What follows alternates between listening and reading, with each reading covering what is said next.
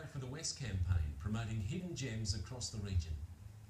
It's a hidden oasis only an hour from the CBD, but when 12 city dwellers arrived for a night at Bens Basin, south of Penrith, many weren't quite prepared for what was in store. If you stop and you listen and there's nothing, you know, and we're an hour from the CBD of Sydney, and that's just amazing.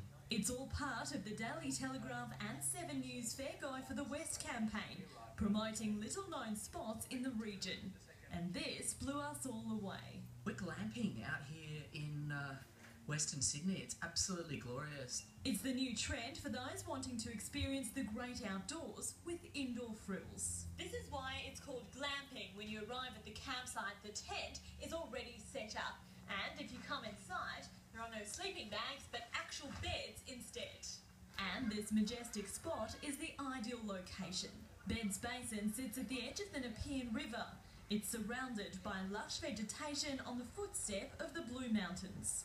I absolutely loved it. Definitely a recommendation to anyone living in Sydney to come out here. It's great.